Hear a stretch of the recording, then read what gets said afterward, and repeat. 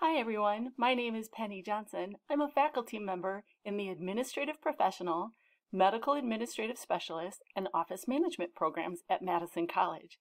In today's presentation, I'm going to talk to you about advancing your career during the pandemic, or what we might call the new normal. And why we want to cover this ground today is because throughout your career, there are going to be different points in time where you're actively seeking another employment position, or you might just have one come your way and you want to be ready to apply and win that new position. So things are different now since the pandemic has started. So let's talk about how you can be ready to advance your career at any point in time. And then we'll specifically talk about what you need to know during this new normal period. Okay, let's go ahead and get started. So as I mentioned, I teach at Madison College.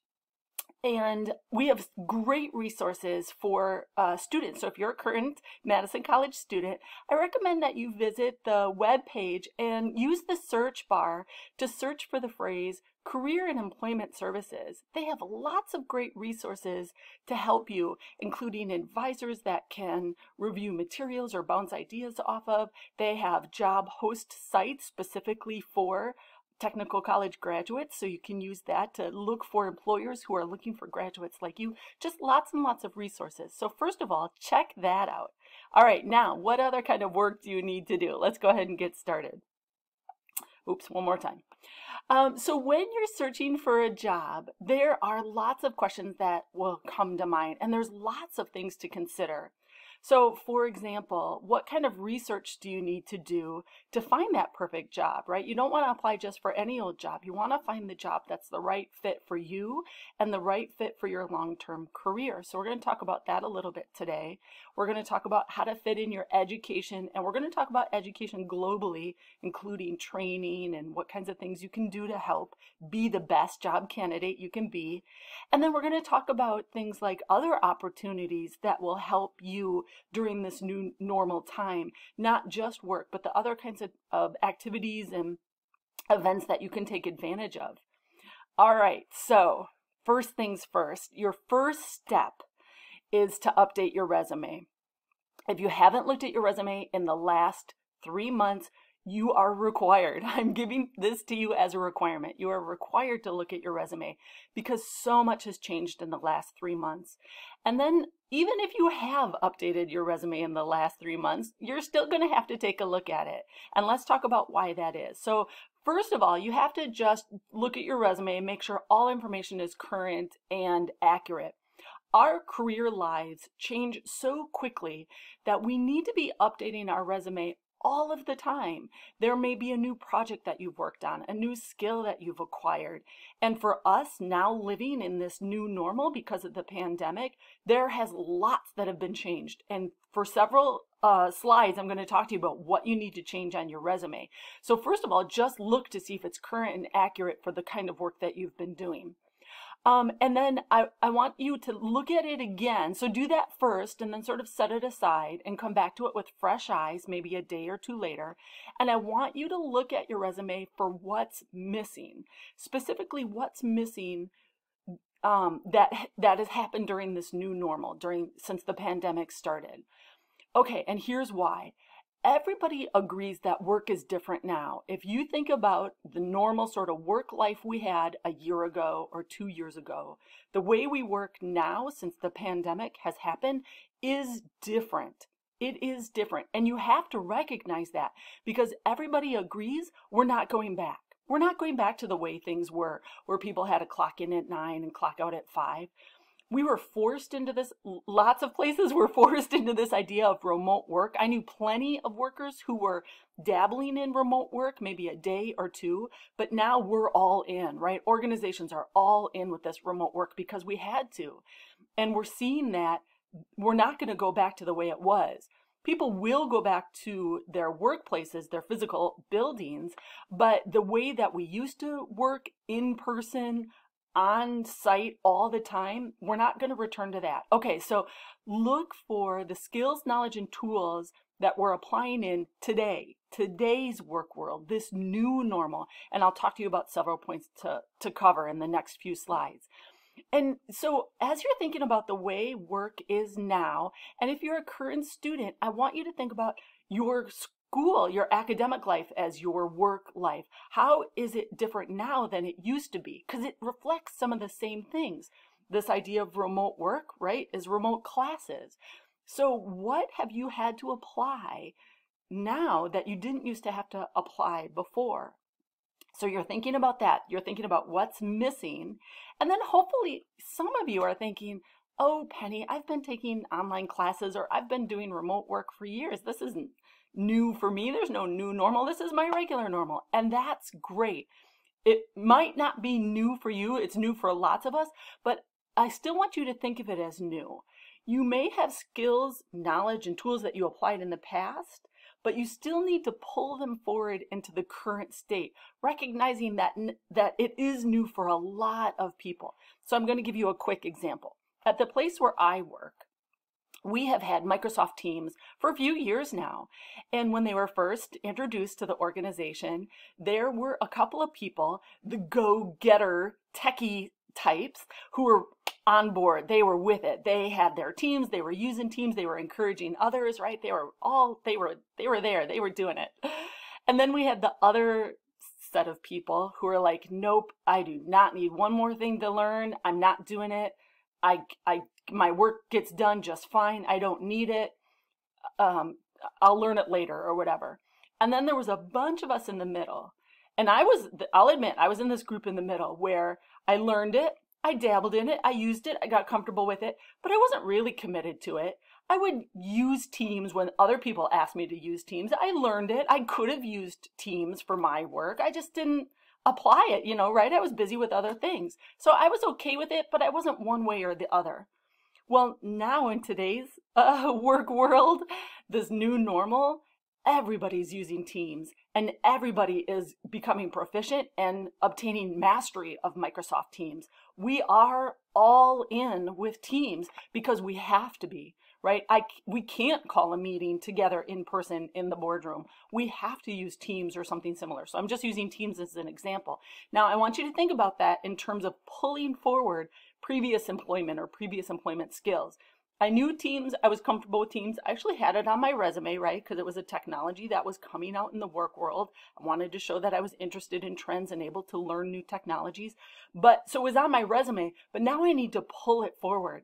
I had it as a one-liner in a list of many types of technologies that I used. Now I'm going to really point out Microsoft Teams, and not just that I'm comfortable with it, but that I'm proficient with it and I have mastery with the software and I can train others on it and all this, right? I'm pulling it forward into this new normal. Okay, and that's just one example. Think about that with all the things that your skills, your knowledge, your tools. All right, let's carry on. So as you're looking at your resume, you've updated it, you've made sure that it reflects all your latest work, you've thought about what's missing. Oh, and I forgot to mention, I just want to mention real quick, you don't need to dive right into your resume and start changing things. It's actually a good idea if you can jot down your thoughts and ideas on a separate piece of paper. And you could do this electronically, that's fine. You could pull up a document or a Google Doc or whatever and just start typing these ideas.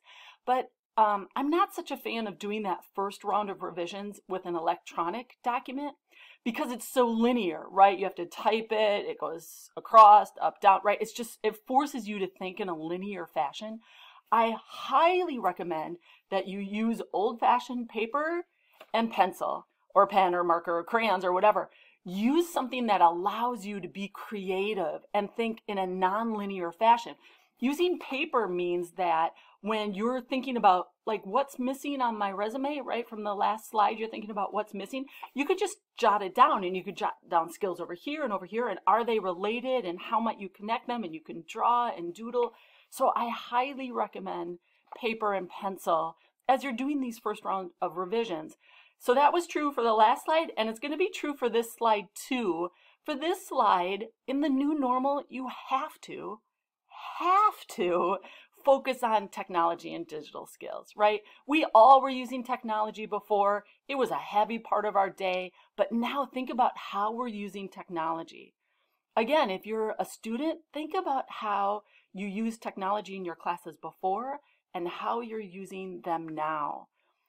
You're forced to use your technology probably for all communication, for all of your communication.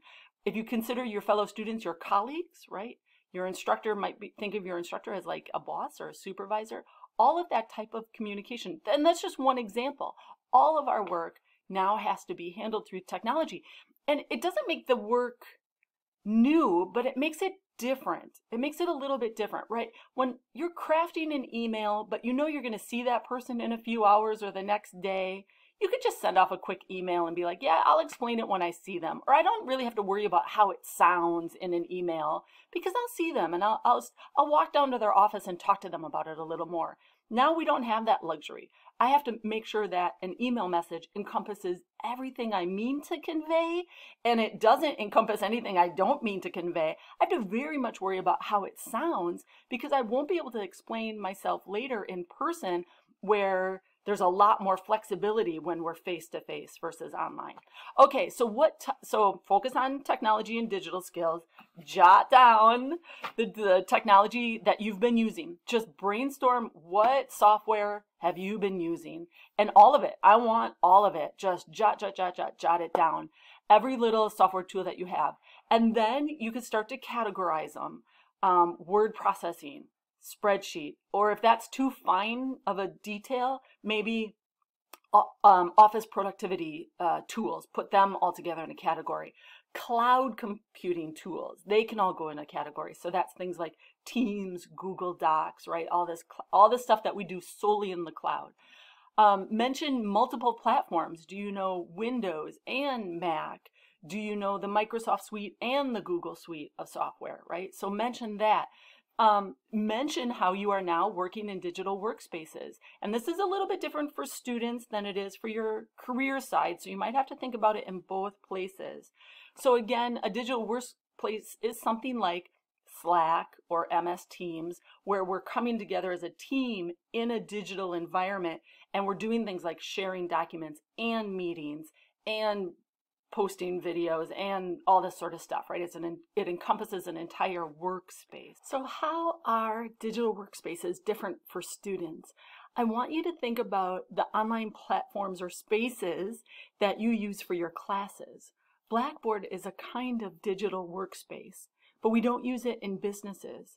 So this one's going to be a good place for us to stop and talk about the difference between mentioning the category versus mentioning the specific software, right? So think of all the ways that using Blackboard has prepared you for working in a digital space with others.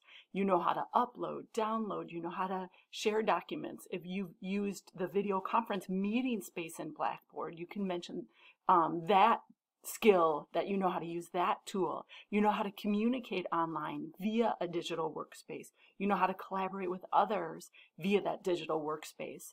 So in that example, you want to be sure that you're mentioning the category and speaking to the category and not perhaps the specific software. Okay, and then we're going to remember that we want to talk about things in these broad categories because our future employer might not have the specific software that we're proficient in. And that could be true for Blackboard, but that could also be true for MS Teams or the Microsoft suite. Maybe instead of using Microsoft Word, they use Google Docs, or that's not a very common example. It could be out there, but you see what I mean. That we find ourselves in a delicate balance between being proficient at a specific software, but we want to make sure that we mention that broad category, because here's the trick. Anybody can be trained. The fact that you know it in one tool means you can learn it in another tool. And that's what you want to convey, is that you're confident, you're capable, you have this skill set and this knowledge that you can carry forward to other tools. And now I'm going to throw a wrench in the works. You should actually mention any of the popular software tools that are out there. So in fact, if you know Teams, if you know Slack or Trello, if you know Skype or Zoom, mention them specifically, because there are times it still happens where employers want somebody who knows that software. They want somebody who is proficient with Teams. They want someone who can run WebEx meetings and help others with their WebEx accounts. So you want to mention these broad categories, right? Because you're talking about things so that people know you can carry forward your skills and knowledge from one tool set to another. But then where applicable, mention the popular software programs as well. And you could do a Google search. If you're not sure, is Asana? I've never heard of Asana. How is that a popular software? Well, in an office environment, it is becoming a more prevalent software tool that people are using. And you can do a search out there for trends in office tools or whatever your career category is. Do a search for the popular, most used whatever software tools. All right, let's carry on. So we have been working a lot in Teams. This is not a new trend, but we need to think about it in a new way. So I know of no one who's able to work independently on their own with no one else. And I know several people who own their own businesses and they have no employees. They are it. They work in their own business. I'm going to tell you about a friend of mine. He owns his own graphic design shop. So he does banners and signs. He does lettering for cars, things like that, and vehicles. And he's it. He owns the business. He's the only employee. There is no one else. And still, he has to work with teams, right? His team just encompasses people from other organizations. His clients are a part of his team. His vendors are a part of his team, right? He has to buy his supplies from someone else. They're a part of his team, because without good relationships among those people, he won't have any work to do. So I want you to think in all of the ways that you have worked with teams, and those teams might be other students, instructors, it might be colleagues, co-workers. How do you work with others and think of them as a team? Because that's what we're seeing in this new normal, is this emphasis on the identification of a team. And how is that different now? Okay, so you're thinking about how you work with teams. The next step is to think about how is that life different now than it was a year ago or 2 years ago, or even, let's be honest, 6 months ago. All right, so I've worked in teams, right, for years and years and years. I've actually taught online for years, and I've worked remotely for years, but it's different now. All of that work now is remote. So I'm remotely managing multiple calendars for all of my team members so that I can line up a series of team meetings, moving the work forward, even in this remote environment. I'm having to coordinate technology, right? If I have team members who aren't as comfortable with software, I have to help them with their software. I have done more support for video in the last 6 months than I ever had to before, right? Because now people have to use it. And let's take a look at bullet point number 3. Third-party projects are becoming more prevalent. This might not be true for you, but I want you to think about it for a minute. So I work in an administrative capacity. That's my professional experience. And we are now seeing projects come forward from our colleagues that I'm having to help with. So for example, if I'm supporting an executive, if I'm providing administrative support to an executive, and that executive worked on a team that I wasn't involved with, in the old days, 6 months ago, I didn't have to worry about that work, what we might call that third-party work. Now in today's environment, because everything is so different and people need more support and more help and are working more closely with others because they need that, I'm now having to provide that third-party support. So my executive's other team that I was not involved with, I'm now starting to have to help that executive get that teamwork done or learn the skills to be able to participate in that team fully. So we're really thinking about how are things different now in this new normal when we're working with teams. I have other phrases on this slide for you to consider. And while you're doing that, right, you're jotting down on your piece of paper how you're working with teams. You're doing it on paper so that you can have that free flow of thought. Grab another piece of paper if you're running out. You're just jotting down these ideas. You could jot down these phrases to help inspire you. And now's where I need to take another side step and talk to you about wording and phrasing. I have been, on purpose, a little bit vague as I talk about these things. Throughout all these slides, the technology, the digital skills, the updating the resume, I haven't given you any concrete phrases or words to use, and that's on purpose. If you are going to copy somebody else's words, your resume is going to ring false.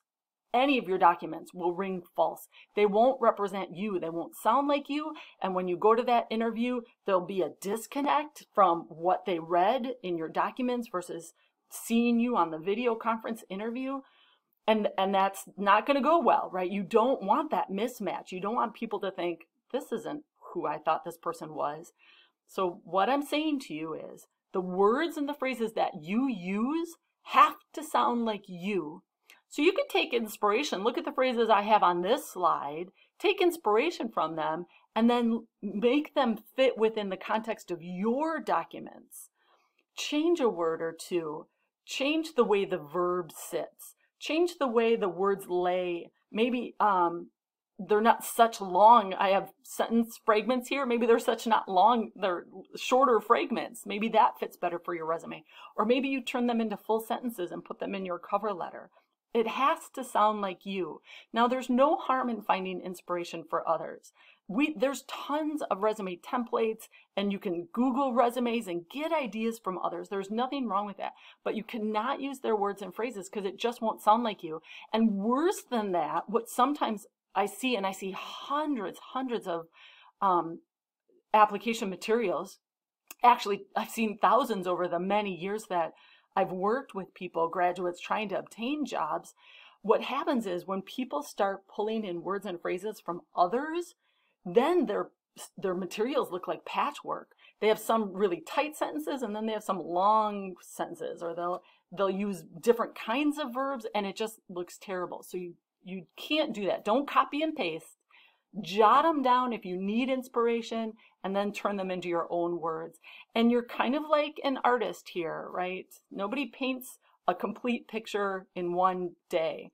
Nobody writes an entire song with all of the complexities in one day. They might write the lyrics one day, but then they're noodling on the melody over a few days. And that's what you want to do too. Jot it down, get the ideas there, add them to your resume, see how they fit, set it aside, come back a day later or 2 days later and look at it again and draw another stroke of the paint brush, right? You're going to tweak it to get it to be the best possible document it can be. And this is going to be true for all of your application materials. And then at this point, I just want to stop and talk to you about the job application process. So, I hate to break it to you, but you will not be selected for a job. You will have to win the job. There is never an instance where there's one candidate for a job and they're just given it. If there's one candidate for a job and it didn't garner any other applications, the organization's going to say, something's wrong. We need to redo this and gather more applicants. We have to have more candidates. We need to choose from a pool. So when you're working with your career advancement documents, you need to think about how are you going to be the best candidate? It's a competition. Other people are applying for this job. How do you let that organization know you're the best candidate for that job? You are the one that they should pick. That's why your documents have to reflect you. That's why you have to spend time thinking about them. And that's why you constantly want to keep revising them every so often, just updating your resume and your other documents with new skills and new projects you've worked on and new knowledge you've acquired and new events that you have attended, because it is so time consuming to create the documents that'll win you the job. Don't save that for the last minute. Do you know that phrase? How does that go? You want to stay ready so you don't have to get ready? It's too time consuming to hurry up and get ready and apply for a job, right? It'll take you all weekend. Stay ready. Instead of getting ready, stay ready. Make sure your documents are kind of always ready to go. You're just going to look at the art that it is, and you're going to tweak it to help it be ready. Now, right now, during this new normal, this is a big overhaul, right? We're repainting a cathedral here. The painting was done, but we have a complete overhaul to do because things are so different. But after this point, then we're just going to revise them and we're going to keep our eye on them. And now, how often do you do that? I can't say for certain, but I'll give you an estimate. If you are actively seeking a position, you should be updating your materials at least once a month. At least once a month if you're actively searching for a job, right? If you're not really searching for a job, you want to be doing it maybe once a year. And here's when you can do it. Everybody works in a position where they have an annual review. That might not be what it's called. Sometimes they're called professional development plans or things of that nature, but we do them typically on an annual basis. And when you update those documents, then go ahead and update all your other documents as well, because it'll be fresh on your mind. And that'll give you this opportunity to refresh the paint, to update the artistry that is present in your job search documents. Okay, so we're talking about updating your career advancement materials in the new normal. That is life that has changed since the start of the pandemic. And as we're updating our career advancement materials, I'll just go through a quick reminder with you. You want to be talking about, oops, wrong way. Let's try this again. You want to be talking about working with teams and fit that phrase in throughout, wherever it's applicable. It doesn't have to be one section. If that rings true to you in your documents, then fine. Have one section that says working with teams and then talk about the way you work with teams. Otherwise, just mention it as it fits in the other places. Perhaps under education, you could talk about how you work with teams. Under your employment history, mention how you're working with teams. Under special skills, so on and so forth. You're going to be focusing on technology and digital skills, mentioning them in broad categories so that people know you can transfer those skills to other technologies, and then also mentioning software specifically by name where it is used in your career field. You're also thinking about how is your work different now than it was before. Okay, with these things in mind, we're going to talk about our next category, which is transferable skills. So I slipped it in there. Did you hear me say it? Technology is a great way to think about transferable skills because you may have been trained and you may be very proficient with an online software platform like Blackboard, but your next employer very likely is not going to use Blackboard. You're not going to need to know Blackboard for your next job. So then what do? Well, you want to make sure that your employment documents reflect the fact that you can transfer those skills. So what is Blackboard really about? It's a cloud platform that allows you to work in teams, sharing documents, communicating, staying on track with to-do lists, right? Think about all the ways that you use Blackboard and think of using Blackboard in terms of the skills that you're using. You can transfer those skills to new environments, to new work environments, to other tools, to other cloud technology, and that's what you want to convey. All right, so technology is one kind of easy example. Let's talk about some other examples. There are lots of times where people in the past have asked me, well, I've transitioned from one industry to a new industry. I used to work in visual communications and now I'm in healthcare or something like that. You know, it's completely different industries. And should I mention my old industry? Is it applicable? And in the past, we would have said, and again, right, the past was like 6 months or a year ago, we would have said, kind of downplay that and play up what you've done in your new industry. Make sure that your new industry stands out and downplay the old. Nowadays, in the new normal, we don't mind seeing cross discipline or work across multiple industries, because what it shows is that you're resilient and you're adaptable. Point number 2. So working across industries, it's fine to mention that, and you can even call it out and call it out for what it's worth. Mention that working across multiple industries has allowed you to better understand your adaptability and resiliency and your preparedness to make advancements in the future, no matter what the work environment, right? That cross-industry experience, use it to your advantage. Okay, if you don't have cross-industry experience, maybe you don't have enough employment history to have had that happen, or maybe you've only worked in one industry for your career so far, that's okay too. Think about how your job or how your employment skills have evolved over time. Are there instances that you can talk to that speak to your resiliency and your adaptability? And mention those specifically and mention those skills because they are what people want to see. This new normal has thrown us a major curveball, and we want to see who's rising to the top. And you're one of those folks who's rising to the top. So mention that, call that out. And then any special skills that you have that, again, can transfer from one place to another, right? Technology skills, knowledge, cross-industry skills, people skills, communication skills, all of these things are transferable and you want to call them out. Innovative thinking. So this phrase, innovative thinking, it's been around forever. People love it. We want employees who are innovative thinkers, right? This has been around forever. This is not new, but so think of it this way. It's the same animal, but it's a different animal. How have you had to apply innovative thinking during the pandemic? Lots of us have. Call it out, mention it.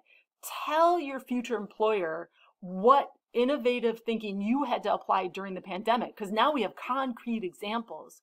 And again, you can mention something specific, but make sure you phrase it in a way that highlights the fact that you're just an innovative thinker. You're someone who could rise to the top. You're someone who can roll with the punches, right, to use these catchphrases. So here I have an example on the screen, and this is from my work life, that I deal with interns. I deal with lots of interns, and the pandemic threw us for a loop. It stopped internships in their tracks, and yet internships are required for students to graduate. So what do we do with that? We had to think on our feet and come up with solutions.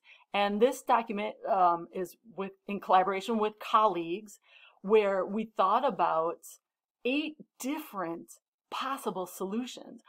Just because the pandemic hit, and our internship hosts, where students were actually completing their internships, our hosts said, nope, we can't have your intern come here anymore. Well, we had to think of solutions. They still needed to complete their internship. So we proposed 8 innovative solutions that in fact allowed students to complete their internships and graduate within that semester. And now we've used that innovative thinking to reshape how we think about internships in the future. This pandemic will pass, but something else is going to come along. For us here in Wisconsin, maybe it's a tornado, right? Something's going to come along.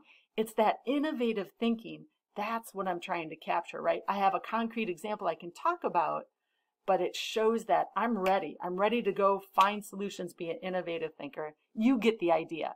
So on your piece of paper, what I want you to do actually for this one is I want you to take yourself for a walk or go sit in the garden. Turn off all devices and just think about what were some of the, and here's how you can think about it. What were some of the challenges you faced when the pandemic hit? What were the struggle points for you? Those are your challenges. And how did you overcome them? What solutions did you find? And how did you apply those solutions? Did you help others with their solutions? Did you help them brainstorm solutions? And these can come in all forms. It can be helping your kids. It could be helping your partner. It could be helping your neighbor, right? You're just trying to capture the innovative thinking that you applied to solve the crisis at hand. And then I have to mention something here as well. We weren't the only ones with interns, right? Millions of interns across the globe were affected by the pandemic. We weren't the only ones to solve that problem. So you might, as you're thinking about your innovative solutions, don't downplay it. Don't be like, well, yeah, but everybody had to figure out how to help their kid finish kindergarten. It wasn't just me. Don't go there. think about how did you solve that problem? Because you did help. You helped us get over these hurdles and carry on. That's what you want to showcase. Okay, and then of course, choose your wording, your phrasing, get that in there. So now we've spent all this time updating our career advancement documents. We've redone our resume. We've updated our cover letters. You might have more than one, by the way, depending on how you like to handle that. You've updated your LinkedIn account. You've revised your electronic portfolio. You've revamped the wording that you use when you use an online application. You've done all these things so that your materials are good and ready to go. Now, how do you find that job online? What kind of research do you do? Who's hiring during a pandemic?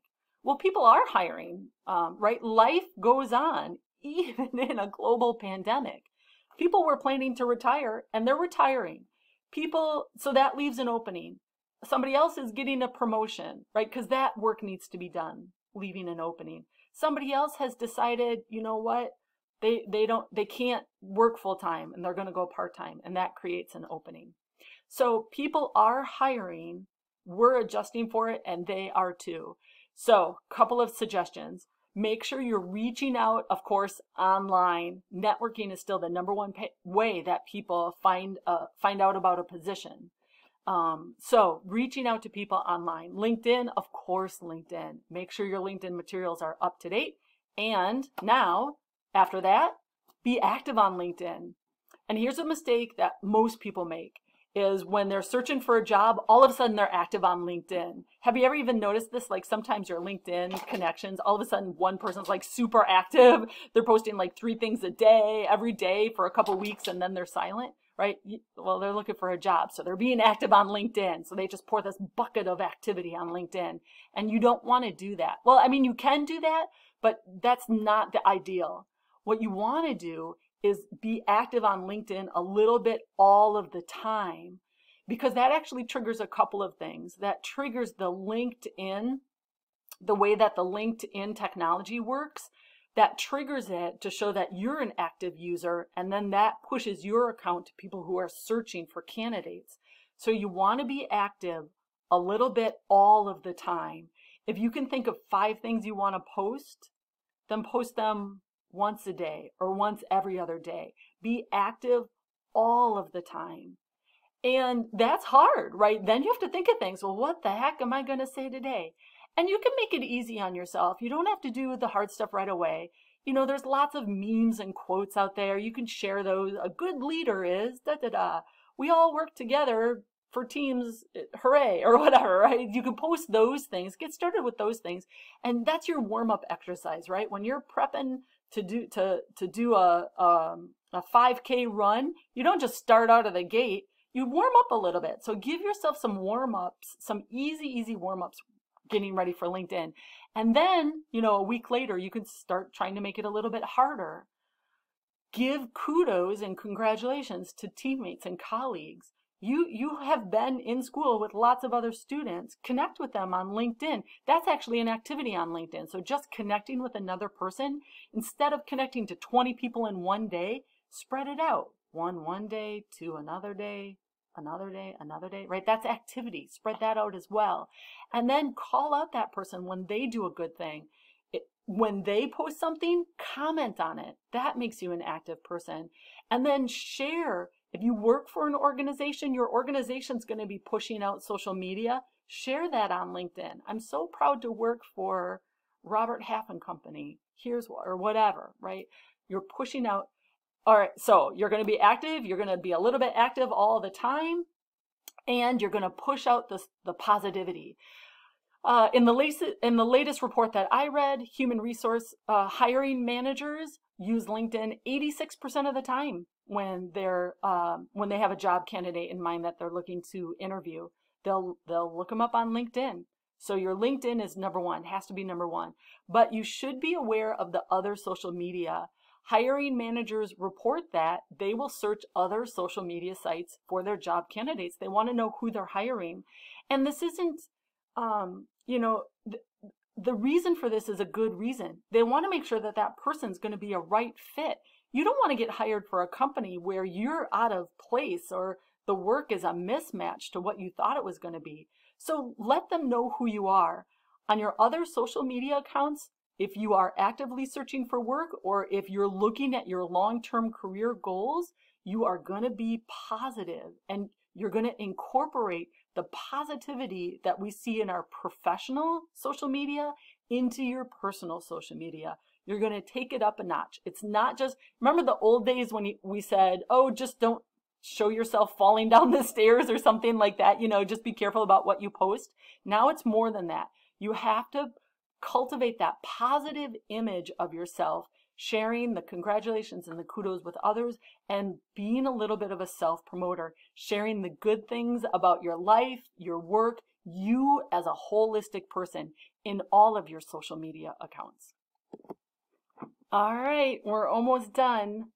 I just have a few questions for you to consider as you walk through this process of advancing your career during the new normal. My first question for you is, how are you able to encourage mentorship during this time of online work? So whether you would be the benefactor of seeking a mentor, or if you would benefit from serving as a mentor to someone else. When we're talking about career advancement, mentorship is everything. Think about the situation that you're in when you're looking for work. Everyone else has been in your position. Everyone in the work world has been in your position. We've all had to apply for and win the job that we applied for, right? Everybody's been in this position. So why is it that we all feel like we have to walk this path alone? Reach out to others. In the previous slide, I talked to you about reaching out to others. It can be via LinkedIn or other social media. And start to ask, what advice do you have? This is a great way to be active on LinkedIn. What advice do you have for someone who's beginning their career and seeking the best employment position to start their career or something like that? Or what advice do you have for someone who's searching for a job and wants to make sure that their application materials are the best that they can possibly be? Or what advice do you have for job interviews in today's world? So how can you take advantage of either having a mentor or being a mentor to someone else? Both are very worthwhile activities. Having someone else to bounce ideas off of is great. Now, you have to make sure that it's a professional mentorship relationship, right? That person's not your counselor. They're not there to help you with every detail. You have to step up to the plate. They are in no way offloading the work that has to be done. You're just occasionally bouncing ideas off of them and using them as a role model, right? You're going to watch what they do and emulate their actions and asking for their advice along the way. Now, that sounds great, but I don't want you to discount the fact that you can be a mentor to someone else, especially if you're at the end of your academic life and getting ready for graduation. Think about mentoring a student who's just beginning their academic path, and how can you help them along the way? Helping another person is actually the best way to get yourself in shape, right? Who's in the best physical shape that you know? Your personal trainer. Helping someone else with their career advancement is in the end actually going to help your career advancement greatly. Okay, question number 2. Are you seeing an increase in the rigor and standards? This can be, and I'm asking this in the context of your work life in the new pandemic. We're seeing managers shift their attitudes to how they manage their staff. And in some cases, that what we're seeing is actually an increase in the rigor. It sounds dichotomous, but we're seeing this trend because managers aren't seeing their staff in person. They're applying a more rigorous, a higher level of standard for this kind of remote work. And is that happening to you? And I'm asking you to think about that question because it leads into the final question here, question number 3. How has your job changed? That's one way that it might have changed. But really, I'm asking that question because I want you to consider, what does that mean for the next time that your organization hires? if a manager is increasing the rigor, if they're changing the way that they manage, if your job duties have changed, right? And we talked about this before, it's the same animal, but it's in a different light. What does that mean for the next time that they hire?